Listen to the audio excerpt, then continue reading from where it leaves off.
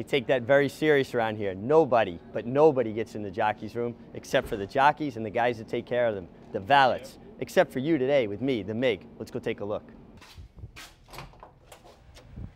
Well, now we're on the inside. This is where I spent many days. I want to take you through my normal routine. This was my valet, John Milano, the best. He was a jockey himself, was a leading jockey himself. It still has a record for most wins at the meet at Timonium. And it was good to have a valet that not only helped take care of you during the day, but really understood what a jockey goes through. And he was the guy I always leaned on mentally as well as for my equipment. Well, as everybody knows, the jockey's job can be a dangerous one. And we have to wear helmets, and we've got some really great high-tech kind of helmets now. Safety's become a major issue, and we've also added flak jackets. So every jockey has to wear a helmet and a flak jacket.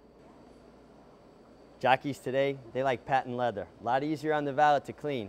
Me, I was old school. I stuck with leather to the very end. A lot tougher on John Milano, my valet, but they looked good. Goggles are important. A lot of dirt flies out there, and you got to pull them down as they get covered up. A lot of people think jockeys flip them off, but what you do is you pull them down. They hang around your neck because you use them again.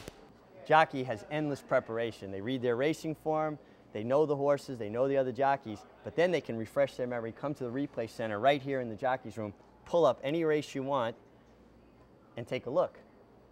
Why don't we take a look at my last grade 1 win in Saratoga, Flashing. Flashing wins it by a length and a half. I could watch that all day. I could watch that all day long.